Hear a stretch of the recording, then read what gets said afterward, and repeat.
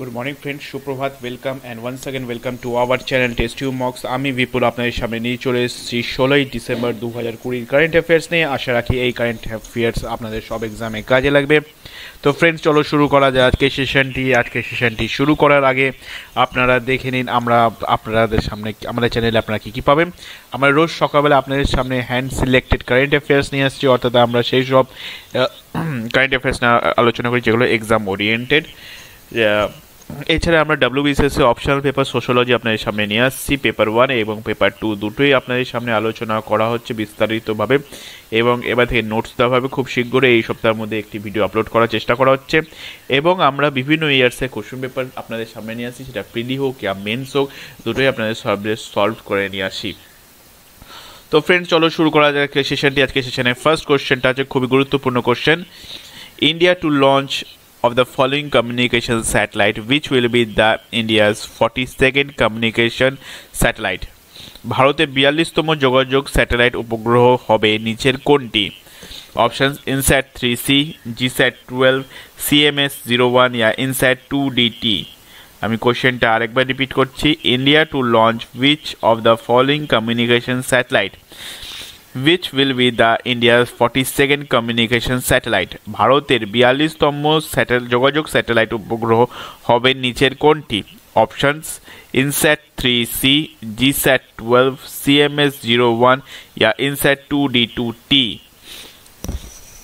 সঠিক উত্তরটা হলো CMS-01। CMS-01 এই স্যাটেলাইটটি ভারতের 42তম কমিউনিকেশন বা যোগাযোগ স্যাটেলাইট হবে। এটা মূলত জিস্যাট 12 যে স্যাটেলাইটটা যেটা অলরেডি মহাকাশে আছে সেটাকে রিপ্লেস করবে, এবং CMS-01 স্যাটেলাইটটা তার জায়গায় নেবে।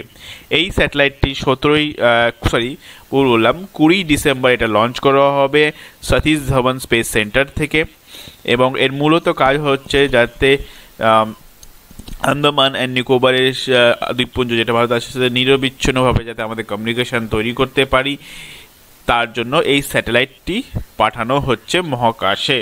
তো 42তম যোগাযোগ স্যাটেলাইট কোনটি হবে? সেটা হচ্ছে CMS-01। আমরা নেক্সট কোশ্চেনে মুভ করি। RBI to set up a new automated bank note processing center in which state? RBI কোন রাজ্যে নতুন স্বয়ংক্রিয় নোট প্রসেসিং কেন্দ্র স্থাপন করবে? Options: Rajasthan, Uttar Pradesh, Bihar yeah Tamil Nadu.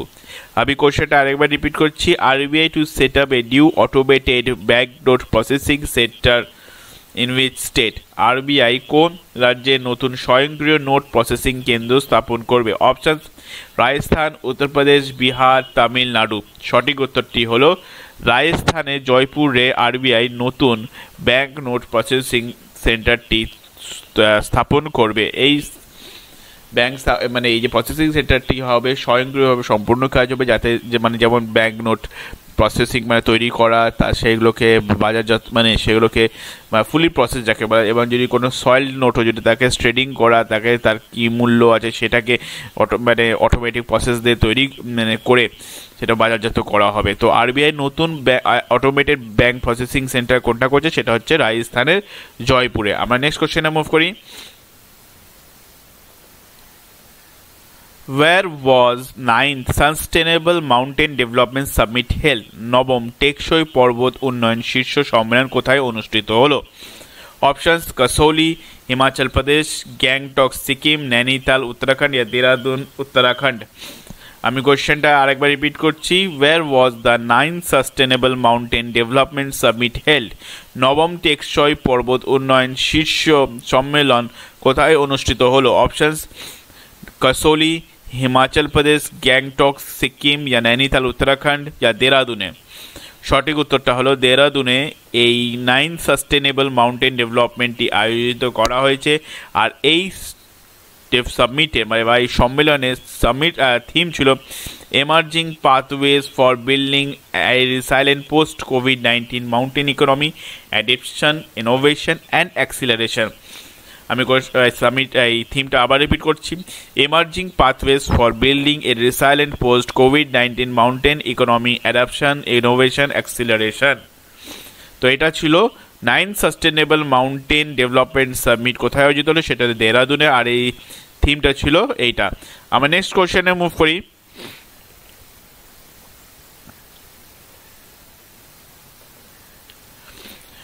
What does A signifies in beam, which is an electronic spot platform by BSC? তো একটা BSC একটা স্পট প্ল্যাটফর্ম লঞ্চ করেছে, তার নাম বিম। তো এই বিমের এ ফুল ফর্মটা কি?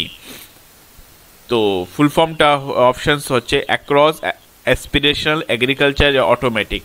তো what does A signifies in beam, which is an electronic spot platform launched by BSC? Options across, aspirational, agriculture या automatic। সঠিক উত্তরটা হলো এগ্রিকালচার। এগ্রিকালচার হচ্ছে বিমের যেটা আছে সেটার এ সিগনিফাই করছে। আমরা নেক্সট কোশ্চেনে মুভ করি। এটা স্পোর্টস রিলেটেড কোশ্চেন, রিসেন্টলি হয়েছে। Which Indian female player won the ITF doubles titles in Dubai? দুবাইয়ে ITF ডাবলস টাইটেলস জিতলো কোন ভারতীয় মহিলা খেলোয়াড়? তো আমরা উত্তর দেখতেই পাচ্ছি ওখানে অঙ্কিতা রায়না 23তম হাফটুর টেনিস চ্যালেঞ্জ বা ITF ডাবল টাইটেলস বা international tennis federation double titles জিতলো আহমেদাবাদে, ভারতের আহমেদাবাদ শহরের অঙ্কিতা রায়না। উনি জর্জিয়ার একট্রিনা গডরেজের সাথে যৌথভাবে ডাবলসে এই টাইটেলটি জিতেছেন। আর এটা অঙ্কিতার এই বছরের তৃতীয় টাইটেল, মানে তৃতীয় ম্যাচ জিতেছেন। তো উনি এই মুহূর্তে ভারতের 1 নম্বর মহিলাদের মধ্যে 1 নম্বর টেনিস খেলোয়াড়। তো which Indian player won the ITF doubles title in Dubai? Dubai ITF double title জিতলো কোন ভারতীয় মহিলা খেলোয়াড়? সেটা হচ্ছে অঙ্কিতা রায়না।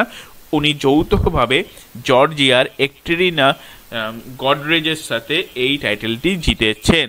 আমরা নেক্সট কোশ্চেনে মুভ করি। Name the 2020 most searched cinema in Google. গুগলে 2020-তে সর্বাধিক সন্ধান করা সিনেমাটার নাম কি? আমরা দেখতেই পাচ্ছি সেটা হচ্ছে প্যারাসাইট। তো প্যারাসাইট যেটা তো প্যারাসাইট 2019 92তম একাডেমি অ্যাওয়ার্ডসের তে best picture, best director, best foreign picture, best original screen play award জিতেছে। মোট 4টি অ্যাওয়ার্ড জিতেছে। Oscar awards 92তম Oscar 2000। তো প্যারাসাইট এই বছরের সর্বাধিক সার্চ বা সন্ধান গুগল সার্চ ইঞ্জিনের সব থেকে সন্ধান করা সিনেমা। আমরা নেক্সট কোশ্চেনে মুভ করি। নেক্সট কোশ্চেনটা হলো এটা একটা বই, আমাদের এখানে প্রতিদিন একটা বই নিয়ে আসি, নতুন নতুন বই। The শৌর্য unbound tales of ভ্যালর of central reserve police force, যাকে আমরা সিআরপি ভাবেও চিনি। তো এই বইটি কারা লিখেছেন? সেটা হচ্ছে মিস নিতু, উনি সিআরপিএফ এর DIG, mister দিনাকরন, mister Amit and Dipak Saxena. এই বইটি লিখেছে কারা? Miss Nitu, M দিনাকরন, M Amit yeah Dipak Saxena. The শৌর্য unbound tales of ভ্যালর of central reserve police force. এটা আমরা জানি কি সেন্ট্রাল পুলিশ ফোর্স ভারতের একটা one of the front line protective force. তো এই বইটি কালকে আমাদের ভাইস প্রেসিডেন্ট শ্রী ভেঙ্কাইয়া নাইডু উন্মোচন করেছেন। আমরা নেক্সট কোশ্চেনে মুভ করি। এটা আমাদের আজকে শেষ কোশ্চেন, লাস্ট কোশ্চেন। বিজয় দিবস কবে পালিত হয়? আমরা জানি এটা 16ই ডিসেম্বর পালিত হয়। এটা কেন পালিত হয়? 1971 সালে যে ভারত পাকিস্তানের পিছে যুদ্ধ হয়েছিল, তো 16ই ডিসেম্বর পাকিস্তান এই দিন সারেন্ডার করেছিল। সেই দিনকে মনে রাখার জন্য বিজয় দিবস, জাতীয় বিজয় দিবস পালিত হয়। তো 16ই ডিসেম্বর 1971, আজকে এই বছর 50 বছর হচ্ছে। তো বিজয় দিবস কবে পালিত হয়? সেটা 16ই ডিসেম্বর পালিত হয়। তো ফ্রেন্ডস, কেমন লাগলো আজকের ভিডিওটি অবশ্যই জানাবেন, কমেন্টস করবেন। ভিডিওটি ভালো লাগলে অবশ্যই লাইক করুন, সাবস্ক্রাইব করুন এবং নিজেদের বন্ধুদের মধ্যে শেয়ার করুন। আবার কালকে দেখা হবে ঠিক ওই সময়। ততক্ষণ আমাদের সাথে থাকুন। আবার কালকে দেখা হচ্ছে।